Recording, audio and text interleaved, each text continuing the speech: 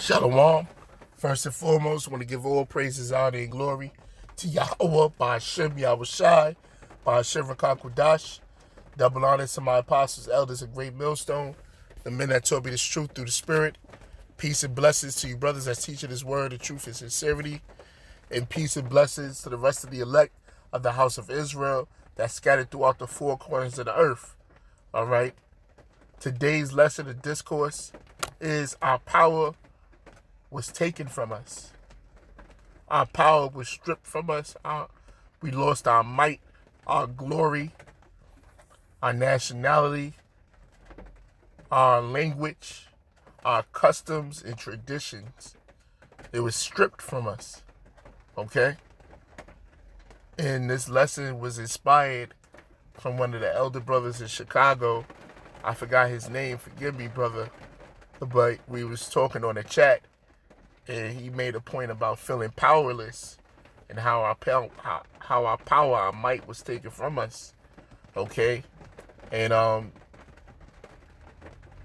the spirit hit me. It clicked. This scene from Thor when Odin had took Thor's power from him, from his foolish behavior and comments. Okay? Just like our power and our might was stripped from us, from our foolish behaviors and comments.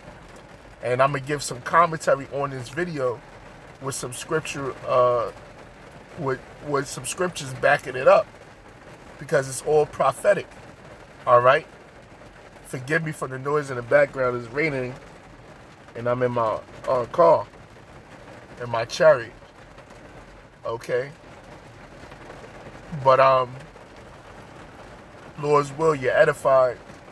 And I pray and hope that this video don't get taken down because I'm using, their content. But I'm not using it for money purposes or financial gain, only for edification to the Lord's sheep. Okay? Let's get into it. Protecting my home! You cannot even protect your friends. How can you hope to protect the kingdom? Get into the healing room! No! There won't be a kingdom to protect if you're afraid to act. The Jotuns must learn to fear me, just as they once feared you. That's pride and vanity talking, not leadership. So now, as you can see in the video, Thor and Odin is going back and forth and having an argument. And as you can see, Thor is murmuring against his father. He's murmuring, back-talking Odin. Because Thor was acting like a novice, acting like a child, a spoiled brat, going to war with people that he had no business to go into war with when you watch the movie. So now let's get into the scriptures. This is the book of Psalms, chapter 82, verse 6. I have said, ye are gods, and all of you are the children of the Most High. So now, the Bible refers, Salakia, the Bible refers to the Israelites, which consist of you so-called blacks, Hispanics, and Native American Indians from North, Central, and South America, and the Mexicans. You are the Israelites. Ye are the gods that the Bible is referring to. Okay? Because your name, Israel, goes back to the Hebrew Yasha'Allah. Yah meaning he, Shah meaning prince, Allah meaning power or God. Ye are the princes of God. Ye are the princes of the power on earth. Okay? Because when you look up the word God in the Hebrew, it means Allah, which means God or judge. So the Most High refers to his people, you so-called blacks, Hispanics, and Native American Indians from North, Central, and South America, as the gods of earth. And all of you are the children of the Most High. But ye shall die like men, and fall like one of the princes. Okay, so ye shall die like men. And the reason why you are being gunned down, the reason why you are dying from drugs, dying from alcohol poison, you're dying from overdosing on medication and these pharmaceutical drugs, you're dying from bad diets and bad eating habits, you're dying from all manners of living, you're plagued from all types of sicknesses, all type of psychological sickness, all types of diseases. You fill up the penitentiaries. The reason why you're going through all these things is because ye are feeling the wrath and the judgment of the Most High. Ye are feeling the wrath and the judgment of Yahawah Bahasham Yahawashi. You're being punished. Okay? You are being punished for disobeying and murmuring against the Most High. Just like Thor is murmuring against his father Odin. Okay? This is the book of Numbers, chapter 14, verse 27. It says, how long shall I bear with this evil congregation, which murmur against me?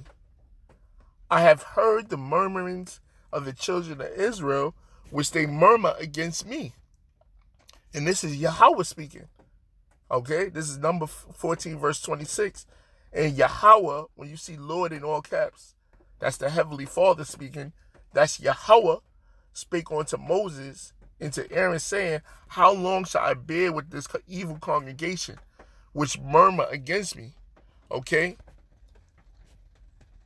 The Israelites during the time of Moses in the wilderness was murmuring against the Most High. Just like just like Thor was murmuring against Odin. He was calling him out his name. He was raising his voice to his father. Just like Israel murmurs against the Most High today. Asking why God is keeping us oppressed. Why is God doing this? Why is God letting the babies die? Why is our people strung out of junk? Why God doing this? Why is God doing that? But you forgetting what you're doing against the Most High, which is sinning. Which sin means the transgression of the laws, the breaking of the commandments. You're doing all manners of evil against the Most High. And do you wonder why you being punished? You wonder why you were stripped of your power. You wonder why you stripped of your might and your glory. Why the other nations are at the head and you at the tail. Why you busting your ass every day and got nothing to show for it? Because you did evil in the sight of the Most High.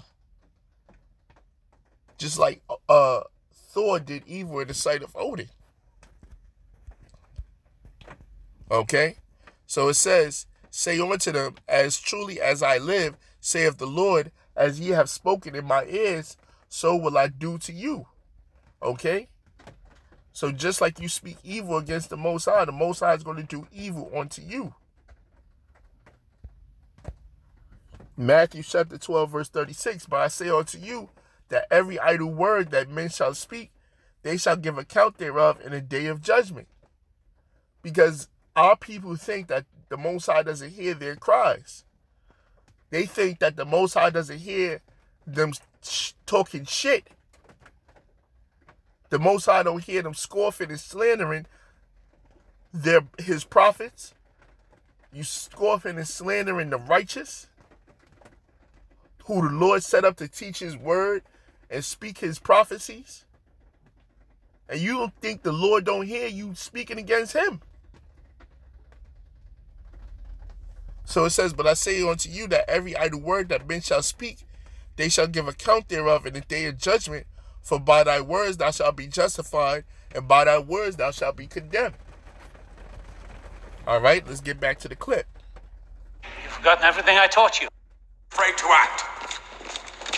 The Jotuns must learn to fear me, just as they once feared you. That's pride and vanity talking, not leadership. You've forgotten everything. He said that's pride and vanity that's talking. That's not leadership. And what does the scripture say about pride and vanity?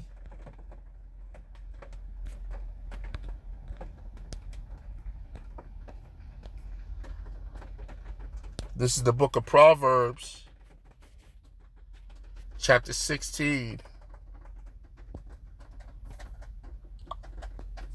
I think it's 18.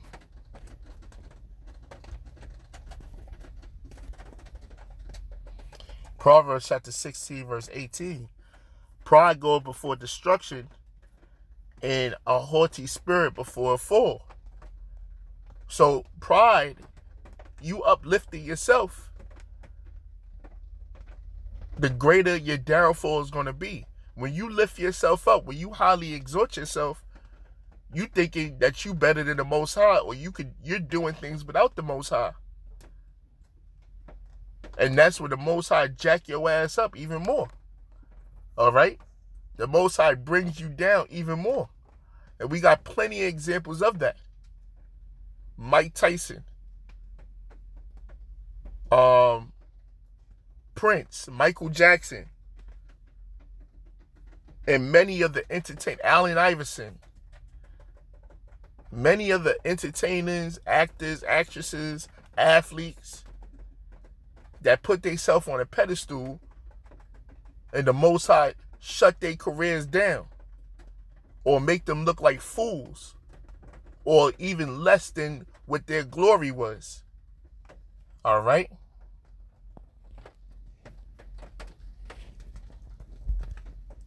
And the other one is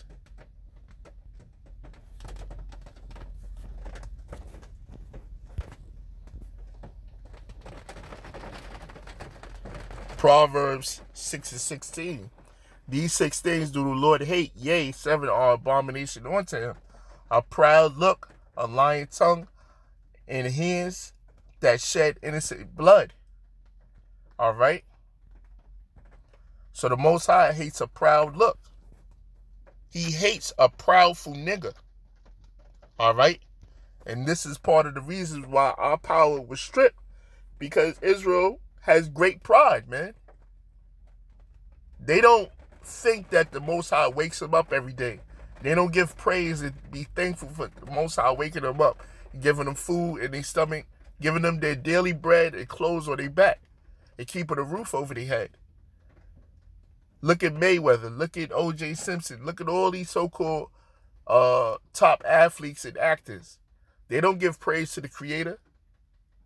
They think they did it of themselves, not knowing that the Most High gave them the Spirit and gave them the Spirit first and foremost, and gave them a special and unique spirit than the rest of the nations that makes them stand out more than other people, because the Most High said that you are a peculiar people.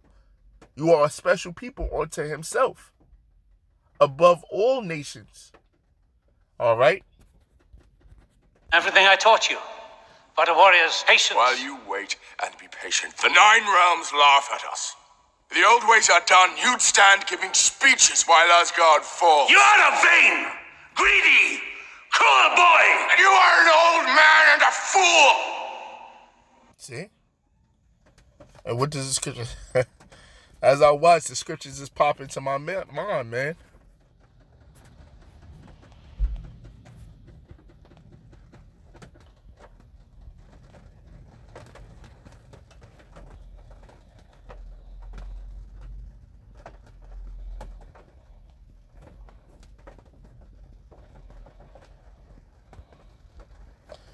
This is 1 Timothy chapter 3, verse 6. It says, not a novice, lest being lifted up with pride, he fall into the condemnation of the devil. And Thor was being lifted up with pride, man. All right? Thor was being lifted up in pride. Because he's bad, he's good at what he's do. He's a mighty man. But he forgot that this was a gift that was bestowed upon him. And just like the gift was given onto him, the gift can be taken away from him. And that's the same thing that, like Israel, us being a special people, us being a holy people, a sacred people, that's what the Most High gave us. And just like he gave it to us, he can take it away from us.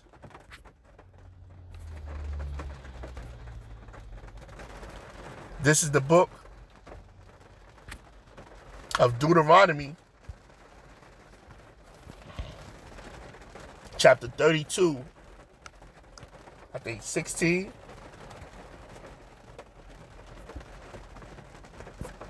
Oh, 32. But this is good. They provoked him to jealousy with strange gods, with abominations, provoked they him to anger. And that's what y'all did. Y'all pissed the Most High off. You worshiping other gods of wood and stone. You worshiping idols and not worshiping the Creator. And this is why you being punished. All right? You're transgressing the laws of the Heavenly Father. Being all manners of wickedness, whether it's idolatry, whether it's sorcery or witchcraft, whether it's adultery, whether it's sodomy, whether it's effeminate, extortioners, proud, blasphemers, and all the breaking the dietary laws, the civil laws, the moral laws, not loving your neighbors as yourself, being whoremongers, and the list goes on. All right? So this is Deuteronomy chapter 32, verse 36. For the Lord shall judge his people and repent himself for his servants when he seeth that their power is gone. So the Most High, because he remembers the covenant with our forefathers, Abraham, Isaac, and Jacob, and he promised that he won't utterly destroy the house of Israel, but leave a remnant that he will leave and protect. And they will always follow his ways. They will always serve him. And they will always be in his sight. But the scriptures say, where he seeth that their power is gone, and there is none shut up or left. All right?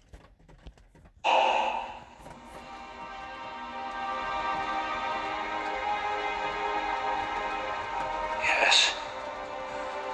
I was a fool to think you were ready. Father. Hey! Thor, Odin's son. She didn't show you. He said he has the voice of many waters. It's that authoritative, austere, manly voice, man. That's why the scriptures say, cry aloud, spare not. Lift up that voice like a trumpet. All right? You got to project your voice, man. This ain't the choir. This ain't the Christian church where you speak it all soft-spoken. You got to speak with authority, as bold as a lion, and authoritative, man. Like you know what you're saying and believe what you're talking about. Land of your king, through your arrogance and stupidity, you have opened these peaceful realms and innocent lives. You have betrayed the express command of your king. Through your arrogance and stupidity, you have opened these peaceful realms and innocent lives to the horror and desolation of war.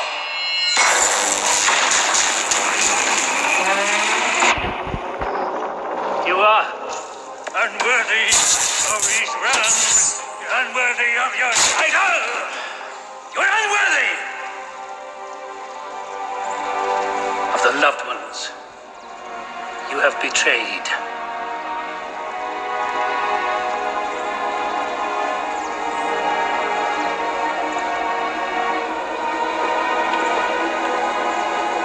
I now take from you your power. In the name of... So you see, he took away his power. What scripture comes to mind?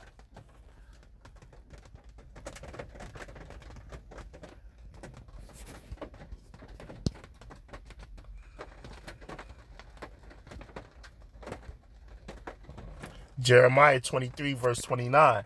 Is not my word like as a fire, saith the Lord, and like a hammer that breaketh the rock in pieces? So showing you the Most High took that power, which is the knowledge, wisdom, understanding. All right, he took the words from us, man. Just like Odin took the power from Thor. We were stripped of the knowledge, wisdom, and understanding, and we was left barren throughout slavery and throughout shit. Even today, our people are destroyed for a lack of knowledge. The scriptures say we have gone into captivity because we have not knowledge. But the water Yahawah Bahasham Yahawashi, Kal Halal Yahawah Bahasham Yahawashi, for him leaving a remnant, okay, that was going to repent, that was going to wake up from the valley of dry bones and receive the word, receive the breath, all right, receive the living waters, and they was going to stand up as a exceeding great army. And they was going to confess the names of Yahawah Bahasham Yahawashi until he returned. All right? My father!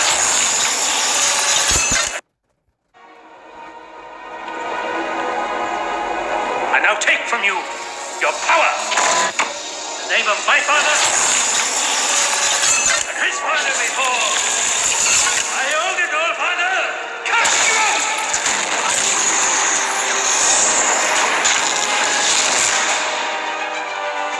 Whosoever holds the... And what did he do? He cast Thor out of Asgard, just like the Lord cast us out of Israel. What's that? There's a couple of scriptures come to mind, but this is the main one.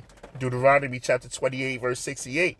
And the Lord shall bring thee into Egypt again with ships, the way whereof I spake unto thee, thou shalt see it no more again, and there ye shall be sold unto your enemies for bondmen and bondwomen, and no man shall buy you. So it says, and the Lord shall bring thee into Egypt again with ships. This is not talking about physical Egypt, because Egypt is connected to Israel. Okay? The land masses are connected.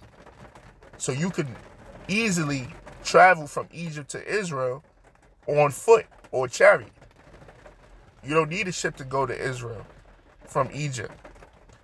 So what is this talking about? This is talking about spiritual Egypt, spiritual Sodom, spiritual Babylon. All right? Again, with ships, by the way whereof I spake unto thee. And that goes into the transatlantic slave trade. And even when the Native Americans from North, Central, and South America, they was a part of the slave trade as well. Okay? Because Christopher Columbus is documented that he was taking indigenous Indians, indigenous Americans, okay, back to Europe as presents, okay, for the royalty. He was taking them back as they was fucking pets or presents.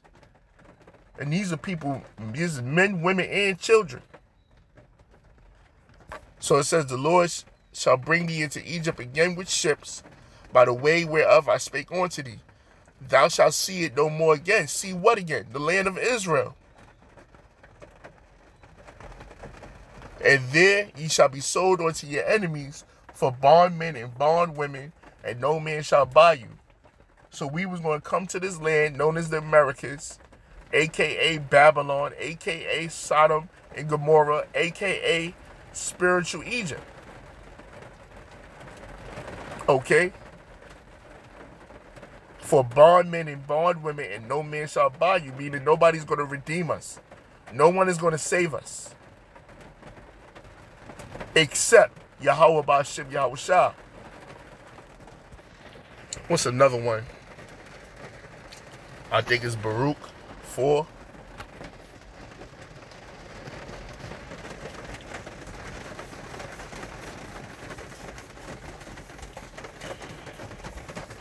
I'm going to speed read this. Baruch 4:7. For ye provoke him that made you by sacrificing unto devils and not to the Most High. Ye have forgotten the everlasting power that brought you up, and ye have grieved Jerusalem that nursed you. For when she saw the wrath of the Most High come upon you, she said, Hearken, O ye that dwell upon Zion. God have brought upon me great mourning, for I saw the captivity of the sons of my sons and daughters, which the everlasting brought upon them. With joy did I nourish them, but sent them away with weeping and mourning. Okay? And this is talking, that was symbolic of Israel, the land of Israel, speaking to the children of Israel. The Most High cast us from the land.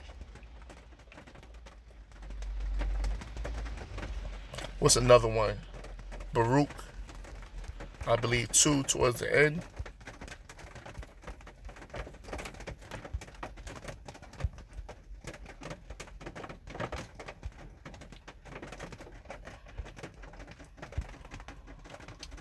Baruch chapter 2 verse 32. And they shall praise me in the land of their captivity, and think upon my name, and return from their stiff neck. This is talking about the elect, because all Israel is not going to do this. And return from their stiff neck and from their wicked deeds, for they shall remember the ways of their fathers, which sinned before the Lord. And I will bring them again into the land which I promised, which is the land of Israel, with an oath unto their fathers, Abraham, Isaac, and Jacob, and they shall be lords of it, and I will increase them, and they shall not be diminished. Okay? So just like Odin cast Thor out of Asgard, the Most High cast us out of the land of Israel. And we're going back when Yahawashi returns, and he puts us back in the land. This hammer, if it be worthy, shall possess the power of Thor. And then when he said, what did he say to the hammer? Symbolically the word, which is wisdom. He said, if they be found worthy, they shall possess the Thor of hammer. So, like the scriptures say, bring forth fruit, meet for repentance. Only the elect is worthy of this word. Only the remnant is going to receive this word, the 1/3, in 144,000, which is the government body. They was the only ones that was preordained. They was already written that they was going to get this word, and they was going to keep this word. All right?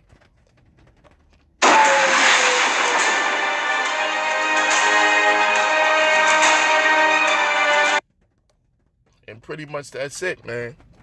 We were stripped of our power, but at the end, we're going to get it back. We are living in a time where we're getting it back now. We're living in the end. Esau's end, which is the Caucasian race. And how we know that we're living in his end? Because the elect is waking up throughout the four corners of the earth. This gospel is being preached throughout the four corners of the earth. And that's how we know we at the end. But pretty much that's it. I pray and hope that y'all was edified. I pray that this video stays up, because this is not for financial gain or monetary gain. This is only for edification and educational purposes. I pray and hope that you lambs and sheep was edified. I'm going to give all praises, honor, and glory to Yahawah Bahasham Yahawashi, Bahasham Yahawashi Strip. Till next time, I say Shalom.